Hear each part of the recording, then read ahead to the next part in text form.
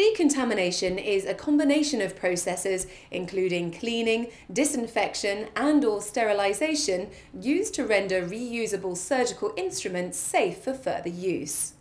Improving decontamination forms an important part of the Chief Medical Officer's strategy to combat healthcare-related infections. Providing patients with a safe environment of care requires a high level of compliance and recommended hygiene policies and appropriate cleaning and disinfection of medical equipment and environmental surfaces. In this programme we speak to Derek Butler, Chairman of MRSA Action UK, an organisation set up for the purpose of raising public awareness about healthcare infections.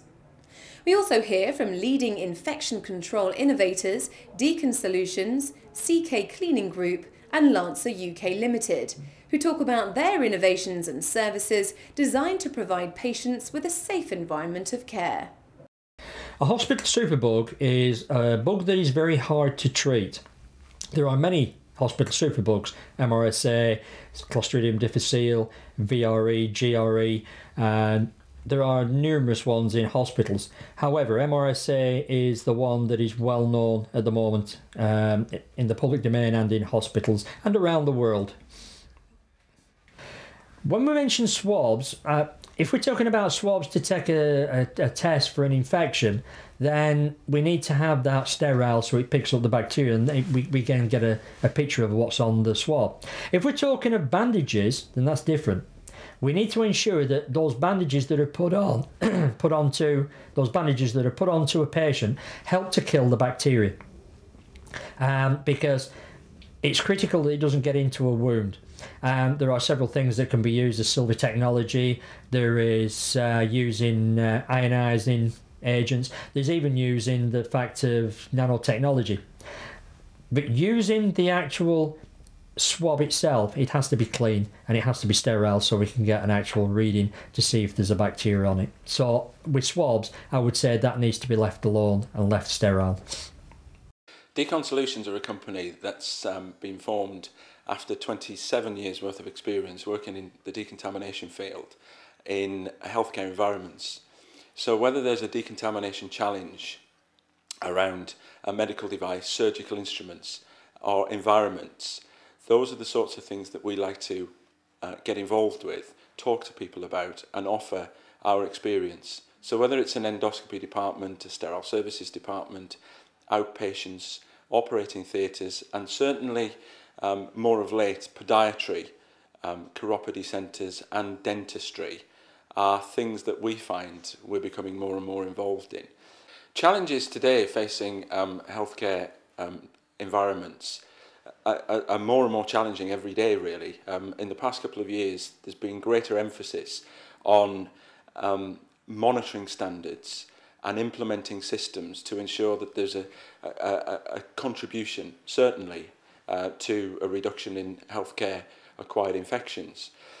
Legislation, national guidance, the Audit Commission, the National Institute for Clinical Excellence, the Medical Devices Directive, the Health and Social Care Act are all things that have come about based on many aspects of healthcare provision, but there's certainly major challenges within those documents and within those particular elements that face decontamination services.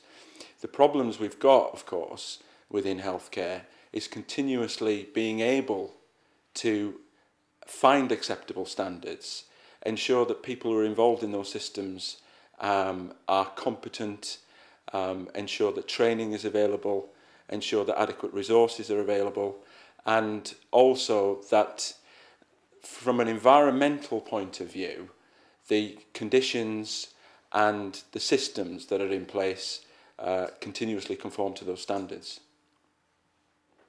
What we like to do is we like to work with senior healthcare managers, infection control specialists, decontamination managers, or anyone who's involved in those systems, to offer and also to discuss what solutions are right for those individuals and for those individual facilities. Of course, bearing in mind that they always have to be compliant with national and international standards. Products we're offering are a range of products, from hands-on management of decontamination services, whether that be in an endoscopy department or a sterile services department, through to managing the processes, designing systems, implementing quality systems. We can also offer a continuous monitoring system. We have key performance indicators, which allow senior healthcare management trust boards to ensure and be satisfied that they have continuous risk management, and also allowing, of course, the compliance solutions that they source. Other things that we're involved in are also training programs, whether that be at management level or whether that be at senior sort of supervisory level, or more importantly, at a technician level, where people actually coming into the service and learning about decontamination systems for the first time. It's a very scientific, very challenging, very technical area, and sometimes that has to be managed very carefully so that people aren't daunted and aren't challenged too quickly with too much of the science behind decontamination. All of the products and services that we offer have been designed with all of the legislation, all of the major decontamination documents, guidance documents in mind. Now, simply that's based on the current trend, and certainly the current demands on decontamination of medical devices within the UK. Of course, there's European legislation and there's international legislation that affect how we do things in the UK. So what we've done at Decon Solutions is take all of that, all of those document requirements, all of the challenges in there, and all of the experience that the personnel at Decon Solutions have through 26, 27 years worth of working within healthcare, and the knowledge and skills that the people at Decon Solutions have in order to be able to design either bespoke systems or systems that we already have in place, which can be generalized or generic systems across the specialties of decontamination areas, whether that be in an endoscopy department or a sterile services department, or whether a podiatrist clinic, and the challenges that they're certainly facing these days, want to have a look at how they can find a solution. All of the products and services are compliant with many of the documents and guidance and legislation that affects decontamination within the UK healthcare settings. The joint assessment group, purely focusing on endoscopy, has many challenges, and we're quite focused on that when we look at endoscopy services. The British Society of Gastroenterologists recommendations around decontamination of flexible endoscopes, and also the British Association of Otorhinolaryngology is also now heavily focused and looking at certainly decontamination of flexible NAS endoscopes in ENT outpatients departments. We've got the Medical Devices Directive, which has affected sterile services departments certainly quite heavily over the last 10 years. And we've also got National Institute for Clinical Excellence requirements, the Patients Association monitoring, and the Health and Social Care Act, which basically overpins or underpins most, if not all, of the healthcare standards within the healthcare settings in the UK, and certainly there's a huge element within that document around decontamination standards and practice. What we find is, of course, we've mentioned all of the challenges for healthcare environments and trust boards and various facilities. There are many challenges coming out of these documents. Now, because Decon Solutions have been involved in these things for many years, and of course we're fully up to date with what the requirements are of these challenges, it's very easy for us to sit down and talk to customers, our future customers or prospective customers, and talk about the easy solutions there are available to various organisations, because we fully understand the implications of what these documents are looking for. At times there are a lot of changes required, at times mainly only minimal changes required. But it's about assessing where you are now, and it's also about looking at where you need to get to. Now, Decon Solutions, of course, as I've previously mentioned, have the experience, have the knowledge, have the competencies, and I'll emphasise experience again, to find the suitable solutions and answers to the challenges of those documents. One of the biggest benefits that Decon Solutions can offer is the resource of solutions already available to healthcare facilities. Major challenges that people find, of course, is that these documents are quite demanding, they're very technical, they're very specialised, resources are required, and additional resources on top of resources are required. Decon Solutions can offer potential customers a huge time-saving element, which of course has an effect on the overall cost. The systems that we have are effective, they're compliant, and also they're easy to manage, whether internally by the establishments or the environments themselves, or by Decon Solutions managing those solutions and systems for the customers. We named the company Decon Solutions for a reason, because we've got solutions to decontamination problems. We can offer any healthcare environment those solutions to comply with the requirements of the standards, the legislation, and any guidance documents. They place huge burdens on time, money, resources within healthcare settings, which would be much more effective on direct patient care. Therefore, we can save those establishments the time, the money, and the resources by giving them the solutions that are tried and tested in today's healthcare environments. What we have to remember is that decontamination compliance is not an option, it's mandatory. There's been much said about the deep clean that was introduced in 2007-8. However, using steam on its own is not good enough.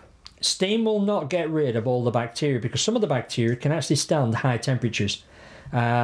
We've come across bacteria that can stand heats of 200-300 degrees centigrade. So you need something in with the steam, such as an antimicrobial or a biocide or a bleaching agent. The usual one is hydrogen peroxide that they use within the steam. But steam on its own will not do the job that we want it to do. Yes, it'll make something look clean, but it won't sterilise or disinfect on its own. It was approximately a year ago that the government launched the initiative for the deep cleaning programme. The budget for this was approximately £50 million, and it was to cover all hospital trusts across the UK. Each trust took it on their own demands, how they spent the money, whether they brought private contractors in or whether they carried it out in-house. CK Group have been trading in the cleaning industry for over 30 years. IDCS is the newest division of the CK Group. It stands for Intensive Deep Cleaning Systems. And what it does, it brings together proven technologies, or cleaning technologies, to provide one deep cleaning service for a healthcare environment. We've brought proven technologies such as air management, microfiber, ultrasonics, dry steam vapour, all together, so that we can clean hospital wards, operating theatres, any department within the healthcare environment.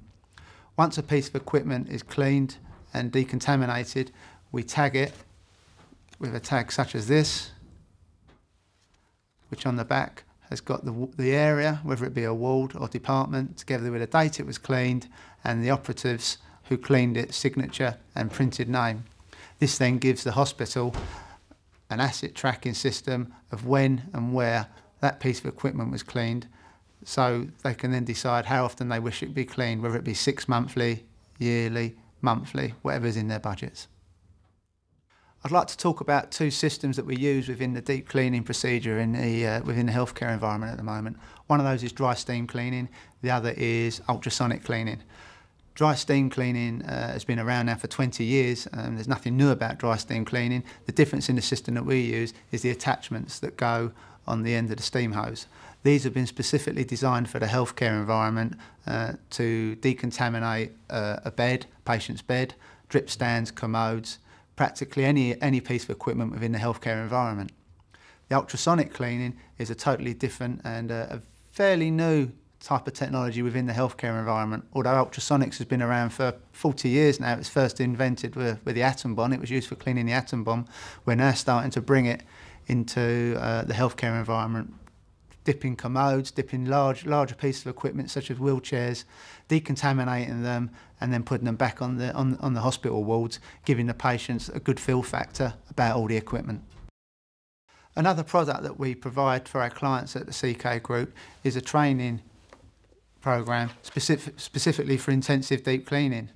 We use all the systems, all the machinery which we've spoken about earlier on, and put these all together for in-house teams. Some hospital trusts don't like using contractors, so we'll send teams in to train the in-house teams. My message to the NHS is simple. We've come a long way in a short time in killing bacteria or controlling bacteria in our hospitals. However, the easy part has now been done. We've attained that 50% that was set by John Reid in 2005. The next 50% will be even harder to attain because you're getting closer to zero. Now, we're not going to attain zero infections, but we believe you can attain what we call the irreducible minimum. That means you get it down to a level where you can't get it any lower. But our message to the NHS and the staff is simple. Work with us. We can help you because we've had the experience of what it's like to contract a healthcare infection. We know the effect it's had on families. And I always give an example. It's like somebody dropping a pebble in a pond. When you drop a pebble, that first initial splash is what I call the infection. And then you get the ripples going out from that splash.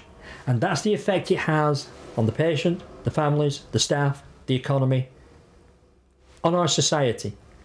And we have to start thinking about, are we really doing enough with regard to healthcare infections?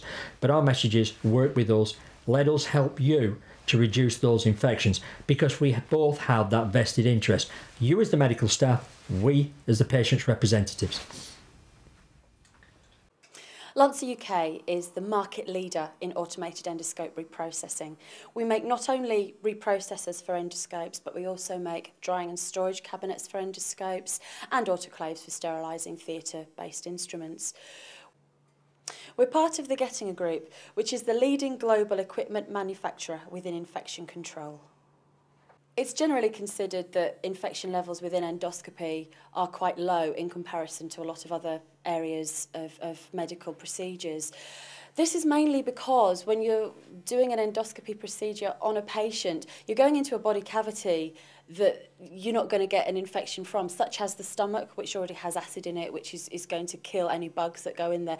Also, another procedure that's done in endoscopy is a colonoscopy, which goes into the bowel. And obviously, there are a lot of germs, bugs, what have you, in the bowel anyway.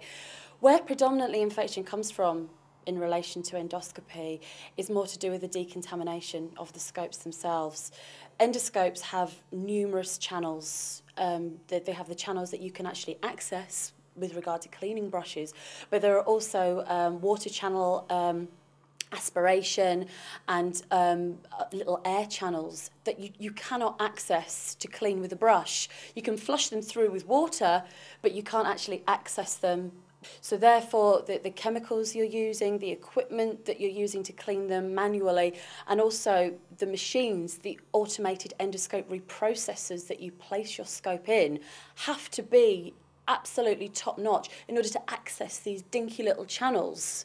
So in a machine such as the ones manufactured by Lancer, they have various different coloured hoses which you're attaching to every single channel of your scope, so that every part of the scope is exposed to chemical and is decontaminated to an extremely high standard.